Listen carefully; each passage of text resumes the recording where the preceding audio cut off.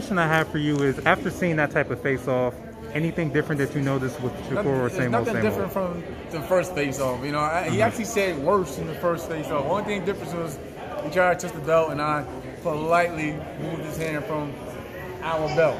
You know, but that's about it, really. Like I don't get into it. It seemed like more of his crew did more of the talking anyway. So, and then all I did was just amp him up. But for me, I roll alone, or I roll with a small circle. So it don't really bother me at all.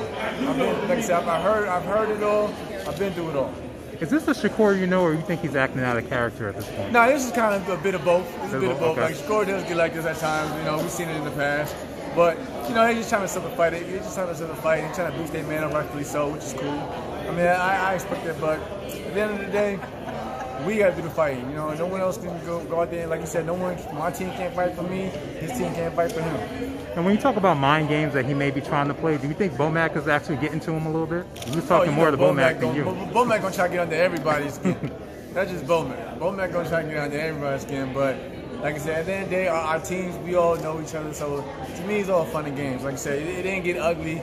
No one started shoving each other and things of that nature. So it's cool. It's cool.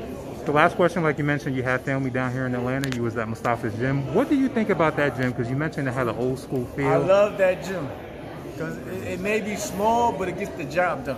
So shout out to Mustafa's gym. It's like, you know what it reminds me of? It reminds me of the scene when Apollo Creed took Rocky to the ghetto, to the hood, to get, and work on his movement and get him some of that black rhythm and his arsenal to face against Couple Lang. So that's what that's the type of gym that I came up in. You know what I mean? I came up in a gym where it was literally blood, sweat, and tears. So shout out to Mustafa's gym. Shout out to Atlanta for the hospitality, and I will be back.